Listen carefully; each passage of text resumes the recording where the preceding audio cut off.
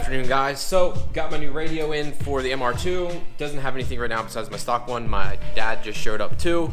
So yeah, I'm gonna try and figure out how to put this in. Ordered from Crutchfield, so it should make it a little bit easier. I paid I think it was like 10 or 15 bucks to have them pre-wire everything for me.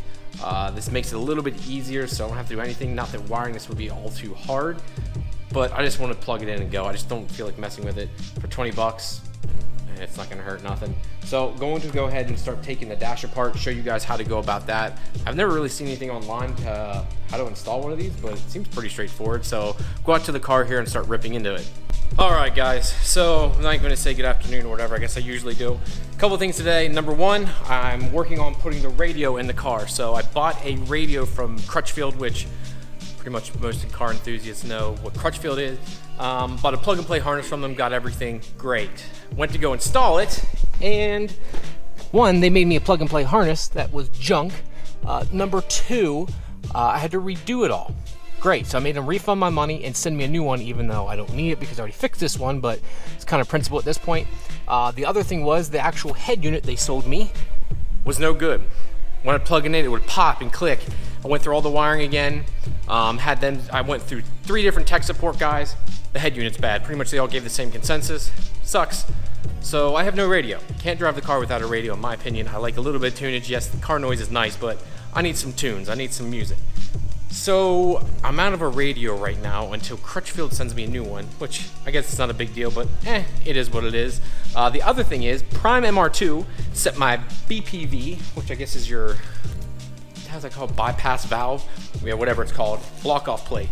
So this little guy right here, it's a block-off plate that actually goes over.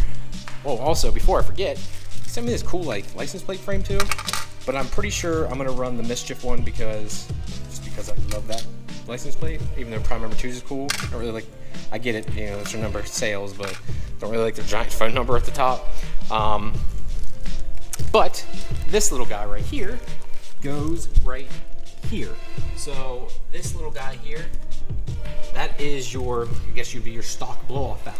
So you replace this here, which right now, which I just hit my elbow, is vented to atmosphere. So it makes a loud whoosh, whoosh noise, and this should give me that, this should give me the Australian noise, as I call it.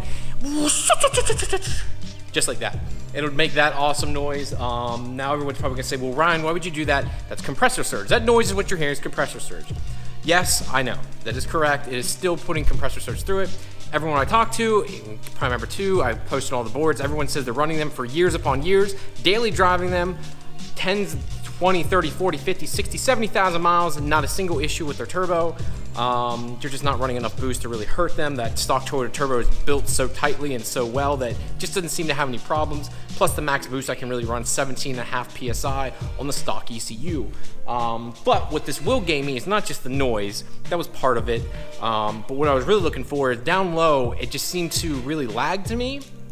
And with the stock BPV valve, it just didn't, I don't know, it just felt very laggy. For as small as the turbo that's on this car, the CT20B from the Gen 3 motor, it just felt super, super laggy. Didn't give me the oomph I wanted to have when I wanted to, you know, throttle on. It always felt like it kind of had to wait a little bit, or it almost shudder down low. Now I'm also gonna pull the plugs on this car, check the gap on them and make sure everything's correct there too.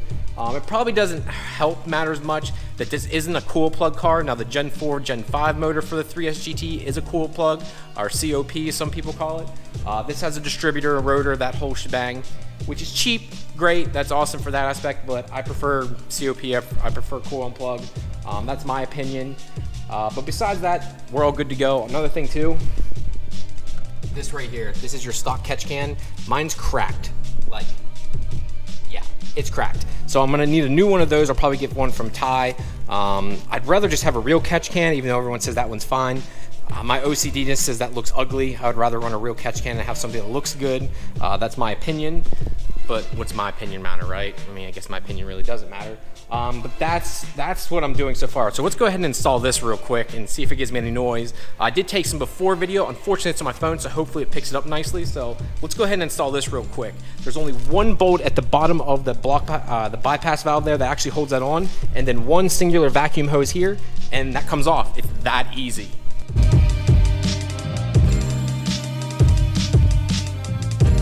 one thing I do want to mention, guys, here is your stock bypass valve. You can see how large it is compared to the block off plate there. One thing you have to do, if it doesn't, you need to take off that large orange O-ring unless you have a new one. I do not. I have a ton of O-rings, but nothing quite this large. It's going to seal as nicely. So I need to remove this and put that onto my new block off plate.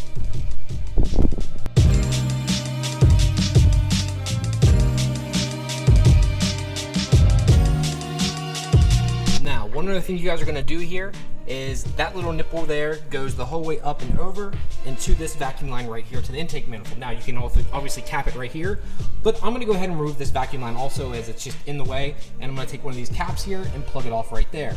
I might be able to actually get this off by hand. Yep, these clamps are actually easier to get off than I thought. Take that off. I'm gonna reuse one of these stock clamps, so go ahead and grab that. Shove this over like so. Squeeze this with my fingers here.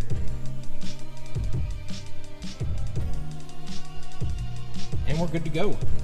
Seems a little loose, a little looser than I'd like it to be, but it'll be all right. So that should suffice for right now. I'll take this one off also, just because, well, it looks better. And there you go, that's it, done, finito.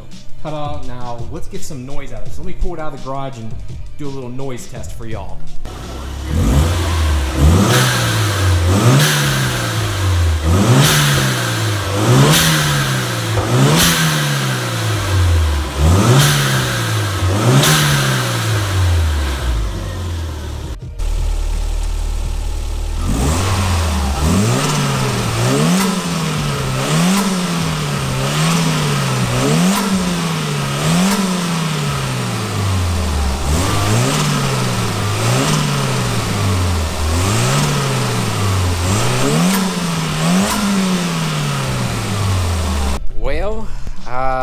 Took this off, as you guys can see, and hear I should say, that's way quieter. Hopefully when I make this video, the video I had before for my phone sounds better, but this sounds a lot better than the block off did. So I'm probably gonna put this back on for now until I find an aftermarket blow off valve that I like, but honestly, I should just try and keep this simple. This works, and what's the old saying? If it works, don't mess with it. I don't know what the old saying is, but if it ain't broke, don't fix it, I guess. Yeah. So yeah, it does look a lot cleaner without it though. That's the one thing I don't really want to put it back on, because that looks 10 times nicer. But it just sounds horrible.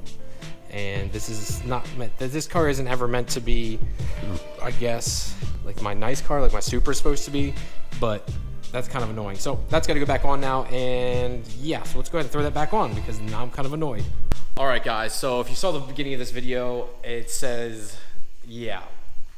I just got done driving the car, actually. I just took my wife to go get lottery tickets because the lottery's up to $700 million. Who doesn't want to hit for $700 fucking million?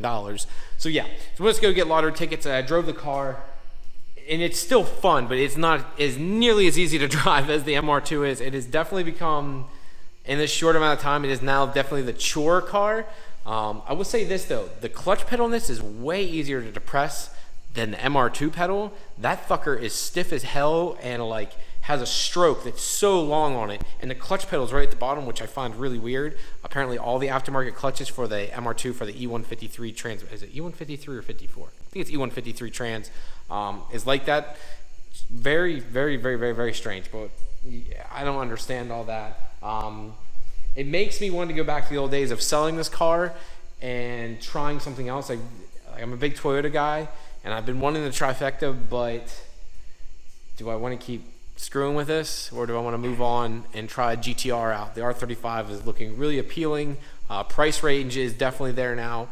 I've talked to my tuner before, John Kerr, up at well, JK Tuning, and he's had good luck with them doing small bolt-ons, E85, you know, using a cob access port and making very good power very easily. It doesn't have as many issues. I shouldn't say these cars have issues, but it's just a much more comfortable ride, much simpler. My wife could drive it. It just looks like something I might want to get here in the near future. I want your all's feedback to replace this and just sell this off, get something else. I'm not sure what I'd sell it for. Before I get rid of it though, one thing I do want to sell and let you guys know that it is up for sale. I want to get rid of it, go ahead and take care of this beforehand. Let's go over here. Catch can here, I want gone. I want to go ahead and get rid of it. I'm going to do a recirculated one and have it circ down into the actual intake here itself. But I want to get rid of it. 400 bucks for everything, for the custom catch can and the AN fittings and lines. The Red Horse fittings and lines, that's not cheap AN eBay stuff. That's about as good as you're going to get. Trying to think of maybe, I guess, XRP, which is, I have some XRP hoses and stuff on that. That would be creme de la creme when I would speak of AN fittings and hoses. But Red Horse is right up there.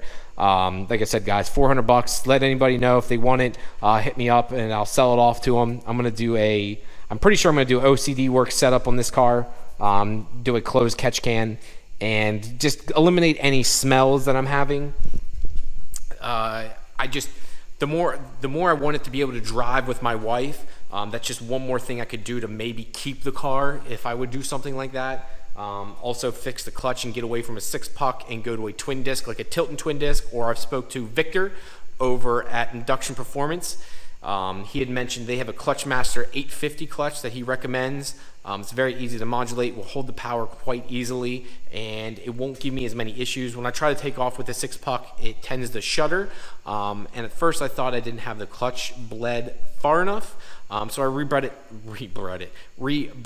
2 more times just to make 100% sure that it was bled correctly, and it was. There's no bubbles, no pockets left. And then having a couple friends driving their 6-puck cars, that's just how it is. Don't really like it. I didn't realize that just because I've never owned one before, so it's definitely a little bit of a learning curve for myself. I'd like to not have to deal with that anymore and go to a twin disc. Chris Navardi, who I've been posting up on Instagram, he's the one that's always selling R154s. He actually has that Tilton twin disc right now for an R154 that he's not using since he's going to a T56 or is he going TR6060, one of the two. And he said he let it go for pretty much cheap. Most of it's new. I think the plates need refurbished or whatever, but the rest of it is actually brand new. There's just plates that he has that need redone or needs new plates, one of the vice versa, something of that nature. But let me know what y'all think. I'm pretty sure that I love the car. Like, I do love it. I'm definitely a Toyota enthusiast. I've devoted a lot of my life, and that sounds stupid, but I really have devoted a lot of my time to research and learn everything I can about Toyota. I learned manufacturing because of Toyota. Let me know what y'all think. I think an R35 would really suit me well. I think it'd be cool for the channel to do stuff, but at the end of the day, it's what you guys want to see. What do you want to see from me? How do you want me to go about the channel? MR2 is going to be around for a little bit here. That's going to be a fun toy to have. So let me know what y'all think and keep me posted. All right, guys, thank you very much. I do appreciate y'all tuning in per usual. Give me your feedback. Let me know what y'all think. Per usual, check out down below. I got my Facebook and Instagram, and I'll link it right here real quick to make it easy for you guys to snap on. I'm always posting stuff way ahead on Instagram. If you ever go over there, I'm posting like 10, 11 times a day because it's really easy to post to Instagram. You just pop up pictures, videos. I'm always posting stuff way ahead of time there just because I'm so impatient. So go check it out. Thank you very much, guys, and I'll talk to you later. Peace!